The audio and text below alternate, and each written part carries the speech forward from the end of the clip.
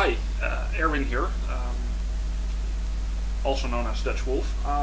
Recently Darktable added a module to, at least in the master branch, to manipulate colors with a color LUT. They decided not to use a HLD CLUT, I think for a couple of reasons. Is they wanted to have something that was editable by the users inside of Darktable while they were using the module, and also something that would fit inside an XMP file, so people could easily share their different edits.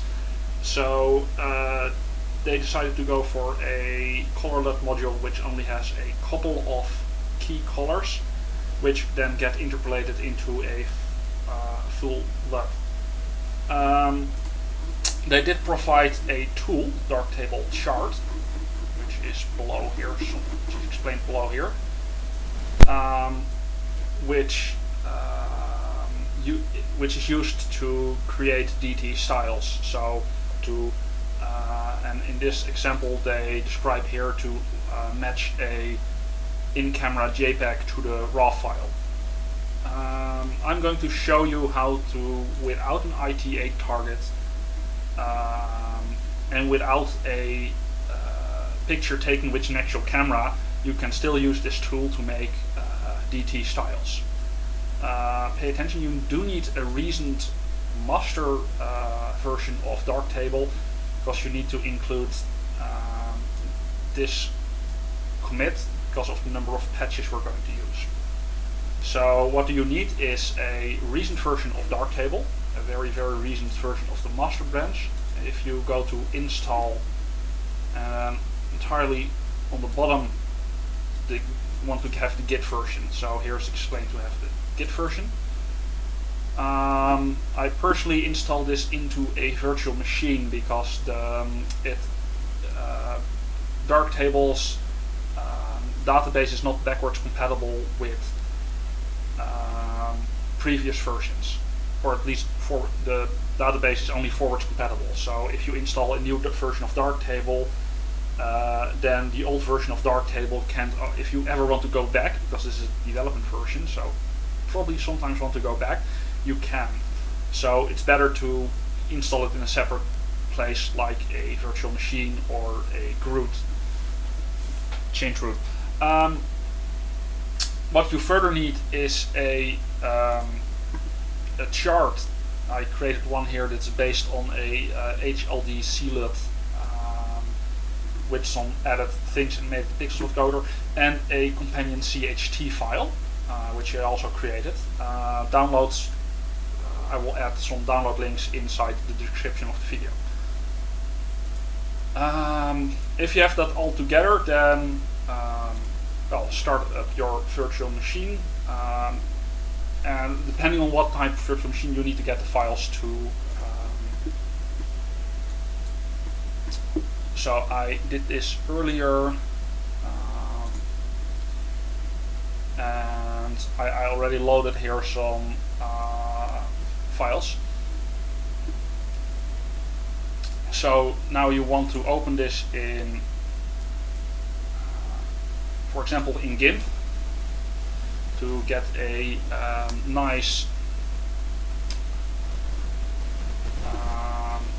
now to be able to say, let's say we want to apply a GMake color LUT. Let's say I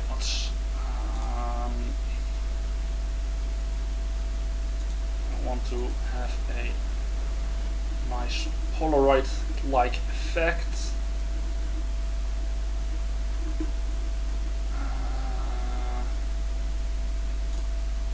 Like this.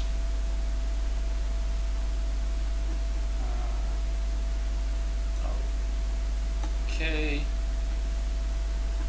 And what we can now do is file, export as.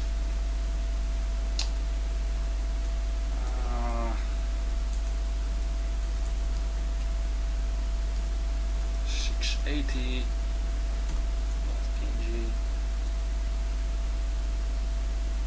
export.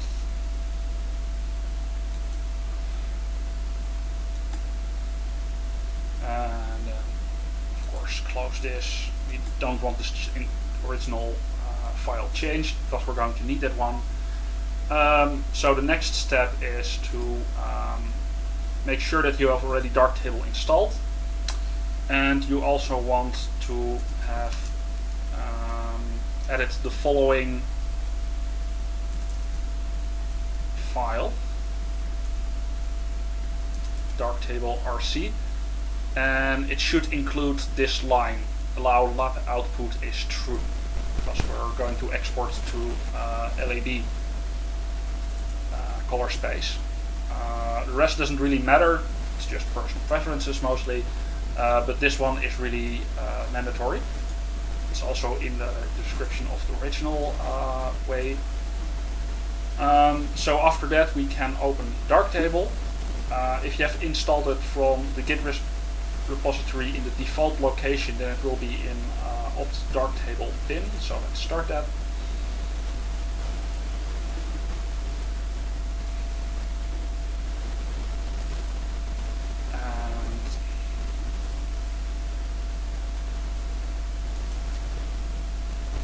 This is all a bit slow because, as I said, I was working in a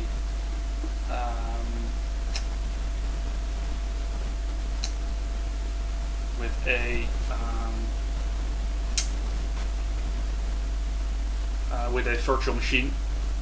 I'm probably going to cut this out. Here it is. So now we want to export our color LUT that we just created. Oh, first I have to import image. Sorry about that. This one. Import. Go back to Lighttable. And export as a PFM float in the lab color space,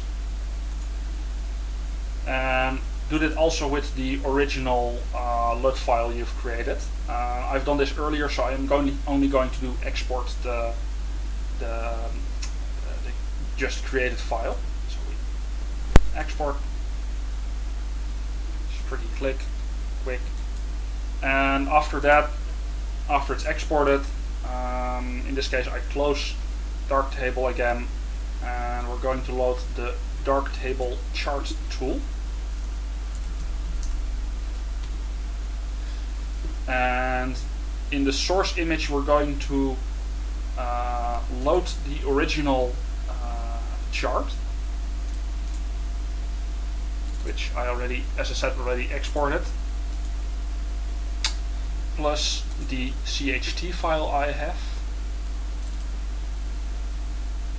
Do I have it here? No, of course not, because that would have been.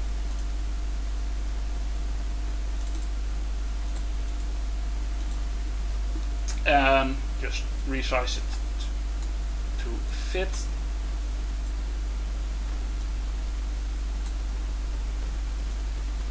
So, and then in the reference values we want to set color chart image, reference image, get the image we just exported, so in this case the Polaroid PX680, resize the chart again. I made this chart so it just fits the whole image, so you can just easily resize it. And then in process select the gray values, which are GS01 to GS16, and export to raw data as CVS. So just leave the name as is. This is a bit easier if you want to, the raw data to CVS is a bit easier if you also want to edit the file, because it's more easier. It's Darktable chart is not really finished, so you have to edit the file a bit and add 2 patches. And you can also alter the description here. I leave it currently as is. So we want to add 2 patches, HDR00 with 100 0, 0. L source, A source, B source, L 100, 0, 0, and a HDR 0, 1, 200, 0, 0, 200, 0, 0. This is apparently needed for the to get it to work with HDR images as described. Edit the CVS and add the following. So that's what we just did. So save this file, close it, make sure we're at the in our home directory where we also saved the file, and now we want to call Darktable CLUT with the command CSV Polaroid 24 patches. This is and an output name. So in this case, I will also call it Polaroid PX 680 .dt style.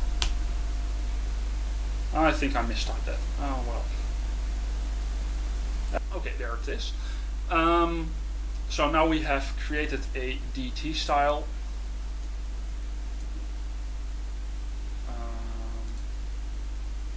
Here it is. And we're going to open normal Darktable again, or at least the Git version. I have prepared some images where we can load the, as you can see I already have some, load the DT style. Just click import in the style tab in the light table, and let's just load import light table in the style tab. Select the DT style you just created, open that one, and you have one. I have some images before where we can try out. I added these before in Darktable, and we're going to try some of these styles I created with this technique to see what they do. So for example, I'm going to duplicate these images a couple of times so that we can compare stuff, and then apply the one I just created to a random image. And as you can see, the colors really changed. If I, for example, do a T-Max, you do have to pay attention. These styles do create a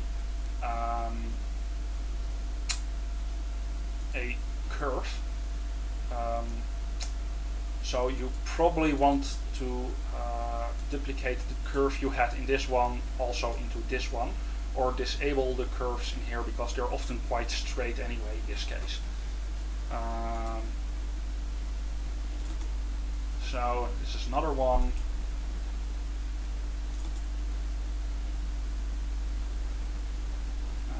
I think I just, yeah.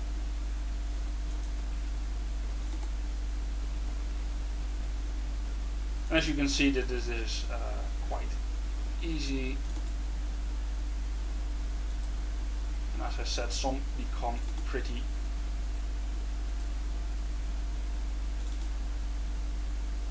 a bit dark this way because the curve gets lost that I had originally applied.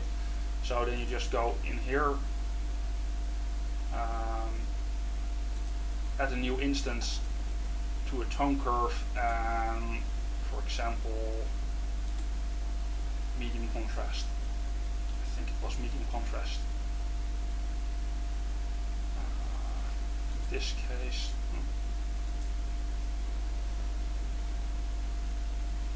so that's how you can use these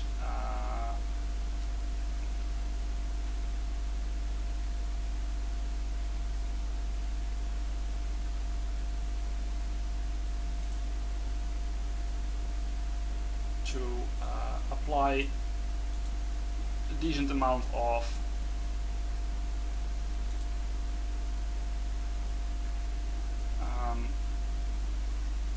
LUTs to a Darktable workflow.